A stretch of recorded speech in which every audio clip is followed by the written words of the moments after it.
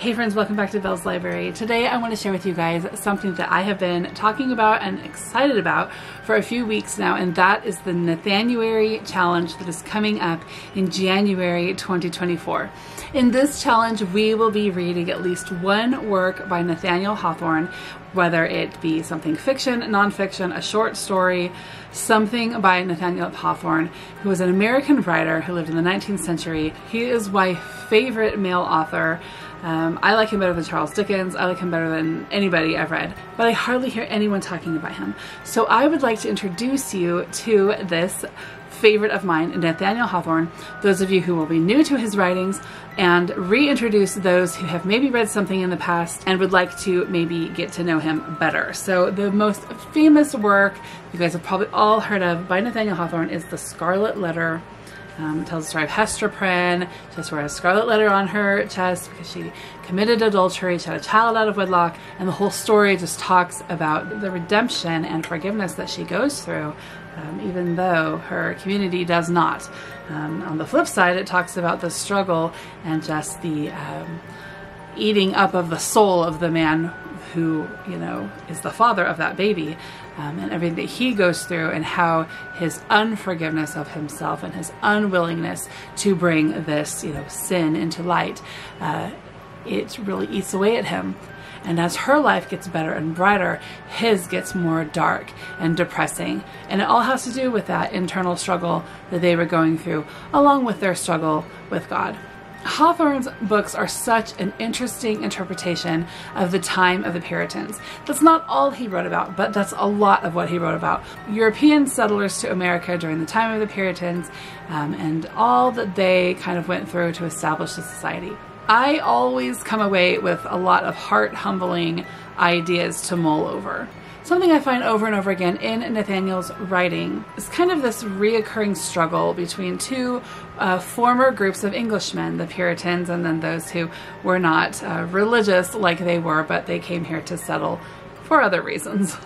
I enjoy reading these stories because I really appreciate how well he points out the irony of the hypocrisy of a religious person.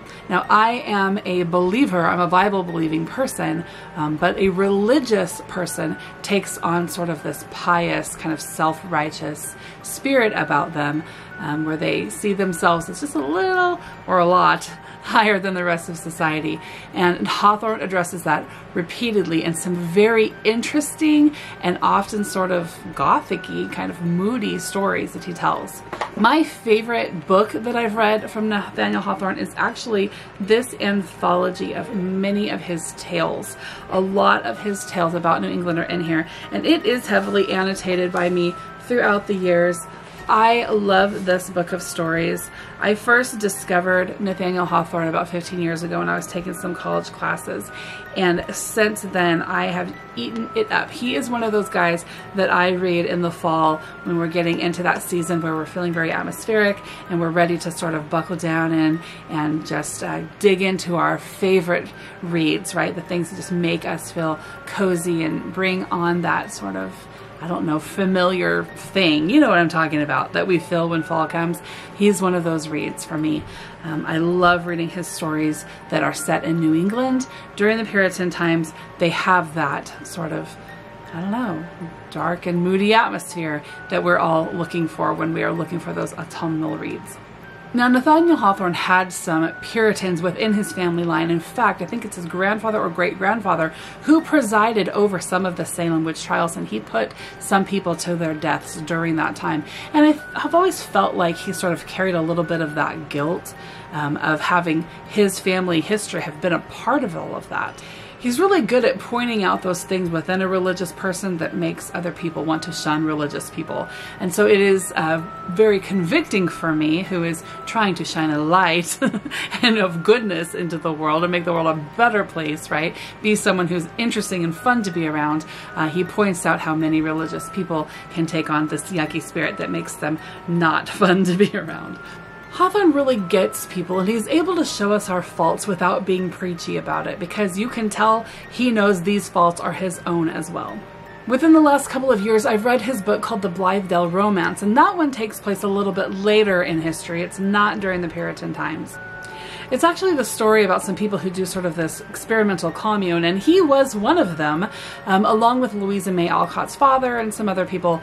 And so he writes a fictional story, but many of his own experiences are interwoven into the story, and he makes a lot of comments about the value of women. Very countercultural ideas about aptitudes and abilities that women possess that many in his time were not talking about. He really does seem to be someone who was sort of living outside of time, maybe the Tesla of historical writing. If you enjoy historical fiction, if you're trying to cross some classics off of your list, some of these even being on that 1001 books to read before you die list, if you're interested in any of this at all, join the Nathanury Reading Challenge here at Belle's Library. All you gotta do to participate is to read one book by Nathaniel Hawthorne, whether it's a full-length novel or even just a short story. You can even probably find some of these online at various sites that either give an audio version or a PDF version of some of these classic stories. Some of my favorites include Young Goodman Brown, Wakefield, The Maypole of Merrymount, Roger Malvin's Burial, My Kinsman, Major Molyneux, The Gentle Boy, The Ambitious Guest, Rappaccini's Daughter. He's got so many good ones. So I would love for you to enjoy this challenge if you're interested. You can leave a comment in the comment section letting me know that you are joining. You can share this video or your own videos or blog post links, Goodreads links, whatever media in which you use to talk about your book reading. Share that using the hashtag that I'm displaying here. I will also be putting a blog post up on my blog, bellslibrary.com, so you can go over there and let us know that you are participating.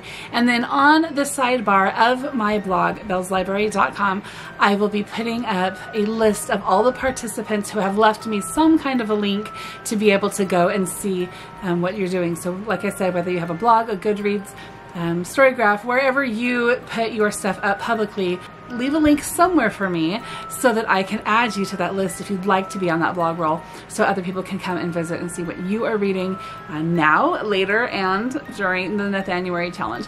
One of the books that I have chosen to read during that challenge is called The House of Seven Gables. This is a book I have not yet read by him. I've had it forever. I don't even know where I got it, but I've had it forever and just have not got a chance yet to read this. So I don't know. I want it to be like a gothic mystery because I love gothic mysteries. I think he does that vibe really good. But I actually have absolutely no idea what this book is about. So if you guys have read this, let me know, but don't leave me any spoilers. And then throughout the next few weeks, I will share reviews on the stories and books of his that I have read that I've really enjoyed, talk a little bit deeper about him, what he wrote about, what some of his stories are about. I'd like to do a video just on the Scarlet Letter itself because I think there is so much deep awesomeness to be found within that story at all stages of life. So I'm looking forward to Nathanury 2024. I hope you are as well. I hope this will be a fun challenge for all of us. Take care, guys. I will see you soon. Bye-bye.